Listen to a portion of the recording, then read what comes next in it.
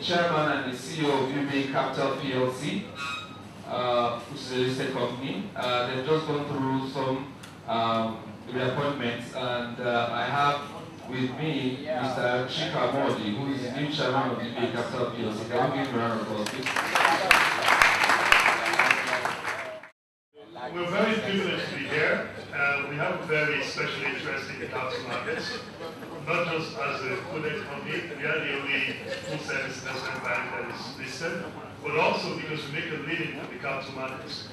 So we're leading by example. We can have ourselves quoted, and we can encourage people to get listed on the market as well.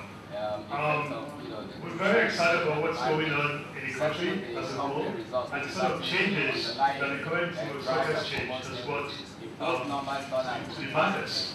There's far more confidence, more confidence, and you guys you're living witnesses to this, that most of the rest of them are bringing sensible people to the markets, and we're happy that it's being sustained. That has encouraged us to invest aggressively in this market. We believe that, and as my colleague will tell you, we have plans to go even deeper and wider.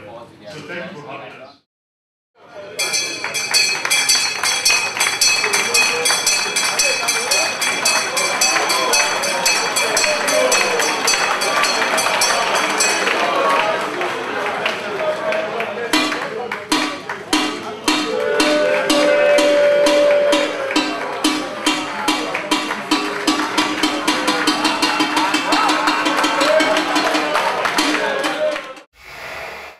In terms of our initiatives towards achieving market leadership, we would like to say that these initiatives include internal processes and also include the acquisition of what we call a league of experts across all our spheres of operation.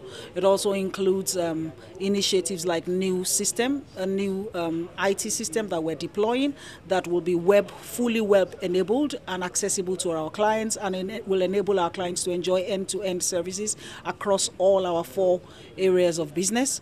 It also includes more visibility that we would create, as time goes on. If I can share a little more, we have 4 lines of business, 4 principal lines of business, which is investment banking, trusteeship, asset management, and stockbroking.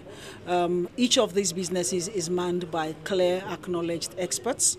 We think that's one of the things that would strengthen our ability to deliver value to our stakeholders.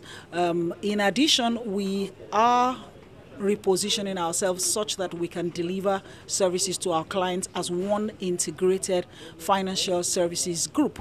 And that means that it gives greater ease of doing business from one part of the business to the other. So if, for example, your entry point at some stage was trusteeship, the same documentation and information will suffice, for you to be able to, do business with us across all the spheres.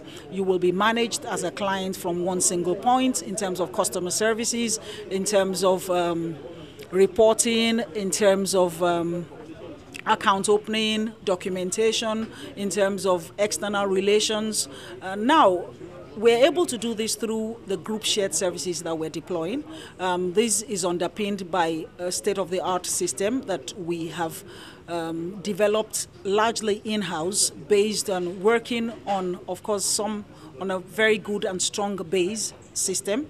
Our initiatives also include, like I said, positioning ourselves. It includes also expanding our activities even beyond the shores of Nigeria into West Africa and gradually across Africa. But for this year, our focus will still be significantly on this market because we think that there is room to create value. In terms of strengthening our capabilities as experts in each area in which we operate, we're going to see more of that, more of capacity development, both for ourselves and even for our clients as well.